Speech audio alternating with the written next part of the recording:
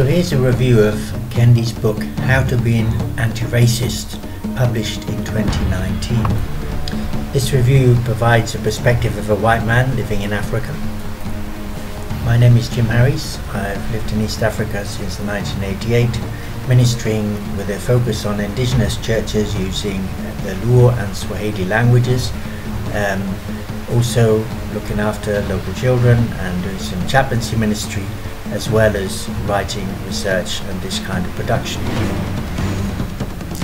I wonder whether the very popularity of this book that seeks to define black-white relationships, how they ought to be, in another sense represents a massive neo-colonial kind of demotion of voices from other parts of the margins, such as Africa and other parts of the world.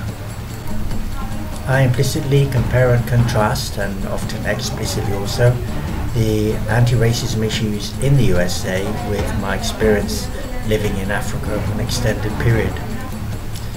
Frankly, Kendi's writing brings up many issues that are familiar to me in Africa, and I find that he and I are drawing many of the same conclusions. However, there's a double whammy that makes it difficult to see how Kendi is going to achieve what he seems to set out to achieve.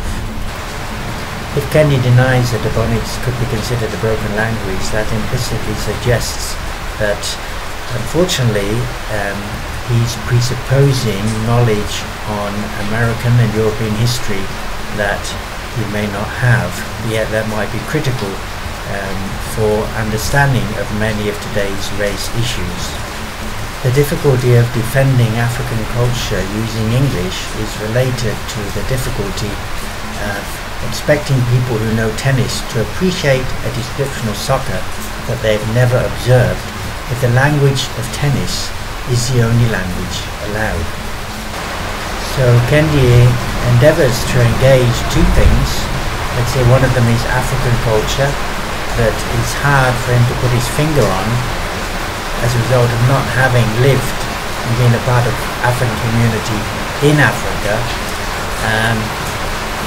And secondly, white culture that he says himself he can't figure out. Similarly, for myself, I do not understand African culture, and I don't think African people I engage with understand me. This makes it very difficult to comment intelligently on life in Africa. I can only suspect that the difficulty I have in understanding Africans parallels that Kendi is having of understanding Westerners. What makes this book interesting is Kendi's willingness to be reflexive and his strong interest on being able to battle with this issue of racism. Technically speaking, on reading the book, I think a reader should be aware that Kendi often builds straw castles only to point out later the weaknesses in them. So this evolving nature of the text is its strength because it keeps you wanting to read, but in another sense a weakness because you do wonder, well, where is Kendi in the end actually standing? For me as a Christian, Kendi's expressed commitment to trans and homosexual issues says more about pragmatism in the contemporary West than about deep insight. One thing particularly that interested me about Kendi's book was his condemnation of colour blindness as actually being pro-whiteness. I think many of my less well-informed colleagues do not understand this. Kendi's realised that anti-racism in North America actually ends up trying to make white North American culture the norm. The difficulty Kendi has in getting his head around what people are and what they're doing illustrates one of the problems in white self-understanding and self-articulation. At the same time, that kind of screams at me to say, hey, for goodness sake, open your eyes. Today's secular Westerners or whites' lives are rendered opaque by their self-imposed historical obfuscation. In other words, they deny ways in which their liberal perceptions arise from a particular interpretation of the Bible. This, I believe, is key to many of the issues that Kendi is investigating. Basically being to understand the white man, read the Bible. Of course, Kendi, if he wants to maintain a reputation in the secular university system, has to avoid that kind of conclusion. And I think that will keep him floundering.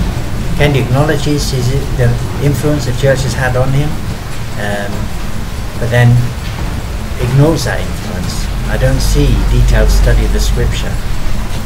So although he sees cultures as equals, he doesn't refer to Paul, the origin of that belief. In the thing that Kendi acknowledges and promotes, he portrays himself as a Christian. Now, open acknowledgement of that position would help him to expand his toolbox no end. Kendi identifies many of the kind of basic problems resulting in racism in the US, almost as if everyone is the problem. He blames capitalism, institutions, and even the African American population for promoting inequalities. So blacks to him can be as racist as whites, which raises the question, where is Kendi taking us? Well, even if he's not realizing it, he's taking us to Jesus. So I'm very grateful to Kendi for raising issues that many people deny and are not familiar with. I'm even hoping that the issue he raises may help our case for promoting vulnerable mission here in Africa. For more about vulnerable mission, see vulnerablemission.org. For blacks to be themselves in the North American context seems to be of limited legality, and their spaces seem to be liminal. Yet whites are reluctant to remove their paternal hand from black communities. I think these issues cry out to be explored not only in America but also in Africa itself. Remembering that in America there is a dominant white population, whereas in much of Africa there is not, yet the same principles are applied because of the influence and the power of the Western world, often in governance in Africa itself. I think though it's very evident that when people of African origin are left to their own devices, their societies end up not particularly buoyant in terms recognized in today's world. So it will be fascinating to hear any outcome of Kendi's exploration of the context from which his people come, but I don't mean a 2-week visit, which unfortunately wouldn't cut the mustard, wouldn't get under the skin of the situation, but kind of a 10 years of exposure to Africans in Africa. It seems in America, as in Africa, people kind of milk the difference in achievement gap in order to, at times, make money. Kendi comes close to realizing that white claims of objectivity are smokescreen to try to conceal their roots in Christian scriptures. So Kendi recognizes in the university curriculum all disciplines are racist, something that has major implications for us in education in Africa, which tends to be a lock, stock and barrel import from the West. So writing as someone who's himself been a victim to racism, so to speak, in a reflexive way, ready to repent and start again, is fascinating. Perhaps his declaring theories as truths, plus his failure to explore the theological roots of what he's saying, are the weaknesses in his book. Kendi's insights, of course, are required in a place where blacks are in a minority, which limits his perception as to what happens when blacks are in the majority.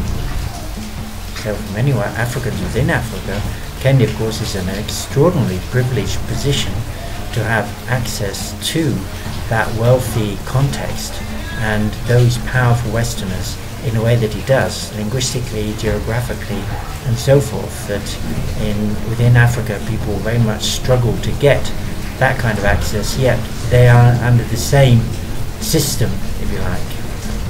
So at the end of the day, although I'd love to meet Kendi and discuss with him, yet his proposal as to how to be anti-racist seems to be too much of a straitjacket.